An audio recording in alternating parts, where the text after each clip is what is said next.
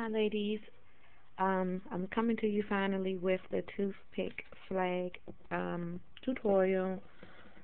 This is just going to be a quick tutorial on a couple of ways that you can make a toothpick flag. And I just wanted to share with you some of the different ones that I got from the store this morning. I bought a pack of the regular toothpicks, which are pointed on both ends. It's a pack of 4 of these canisters for $1, and it's like 800 total. But then I saw the party ones with the cellophane on one of the tips, and I thought that would be, cute to have, and put the flag, the pennant part here, and let the cellophane show. So I'll do one using that, as well as now these I got. They were a little bit more expensive. Well, these were $1.99, and it's 200 in here. So these were also $1.99, and it's 200 in here as well. But the thing I like about these is that one end of them is flat. It's not pointed. So I kind of thought that was interesting. You can put the pennant part up here, and you don't have to worry about sticking yourself when you adhere it down, or just it sticking out, period. So the way that I'm about to do it is just my quick and easy way. I've seen people take the paper and have it long to the point where it wraps around a little. I mean, not extremely long. I'm sorry, I went off camera. Not extremely long, but they leave it enough so this part here can wrap around the back, and it leaves an indentation most of the time, a crease right here on the flag. So I'm not going to do that. What I'm going to do is, let me move these up a little bit first. Okay, what I'm going to do is lay mine down, and I'm going to take some, glossy accents. It's fine, but I'm behind the camera with my hot glue gun. Just put a little dab of glue, and I'm just going to set mine down pretty much, and now it's stuck, and you have your little flag. Now, let me just go ahead and stick all of them together. Well, no, let me go ahead and decorate this one. So anyway, this is just a couple of ideas of different ways you can decorate, embellish.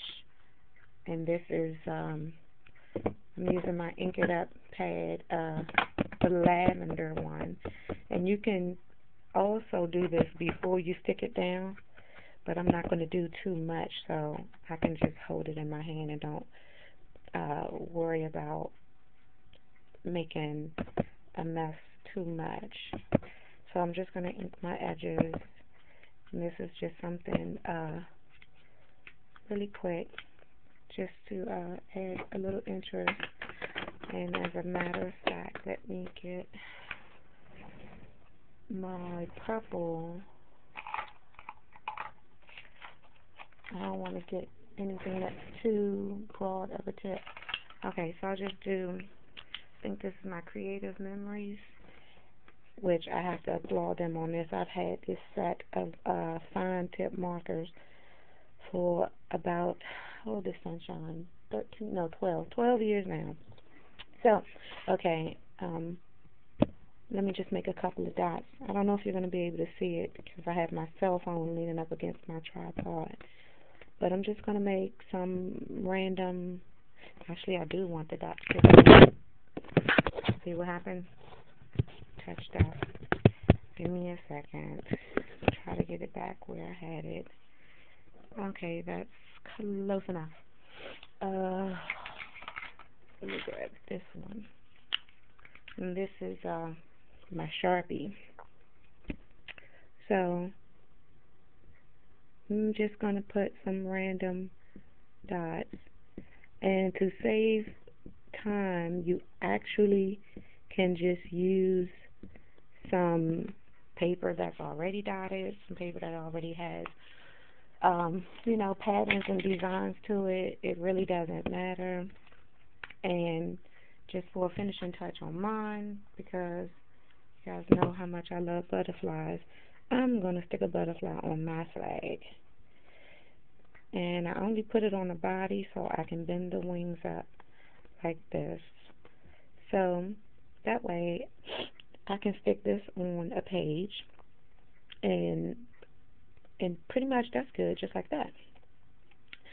So another thing that you can do is, this time I'll ink the edges. This is my Ink It Up True Red, and instead of putting polka dots or anything, you can use the little sticker type letters, which I do have, but I don't feel like getting it. So I'll get my gel pen that has a little sparkle to it, and hopefully I can make some cute letters that won't look too messy trying to write around this tripod. So, but you get the idea.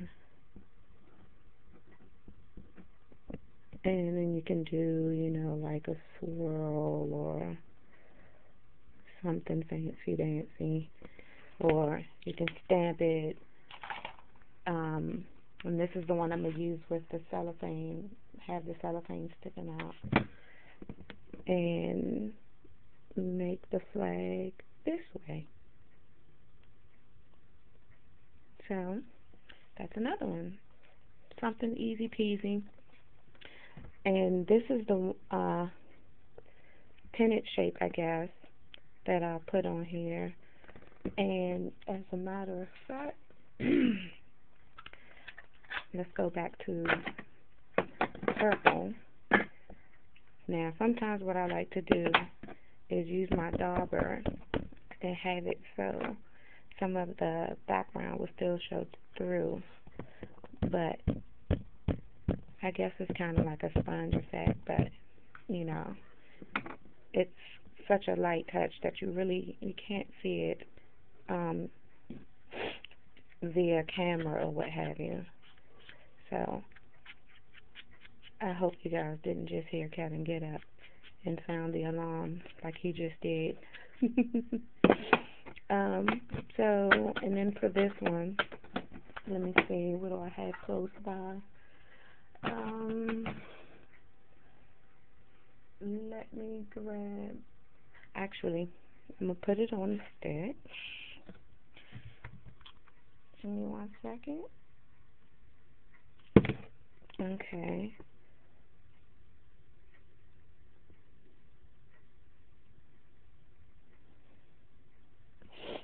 Okay, now you have that. And I'm going to reach right here. Hopefully I won't knock the camera down again while I'm reaching. And I'll take, instead of lavender, I'm going to take my plum Ink It Up pad. And I don't know why I'm looking for a particular letter, but okay. So this is my little rubber stamps of letters that I got. I think I got these from the dollar store a long time ago. But if you just want to have it a monogram, there you go. Easy peasy. Again, let your imagination run wild. You can, do stickles. You can do gel pens on everything. You can do stamps. You can do, it doesn't matter. So you can even take a little bit of twine and tie a bow, and make it even more cutesy. But that's pretty much the quick and easy way of doing it.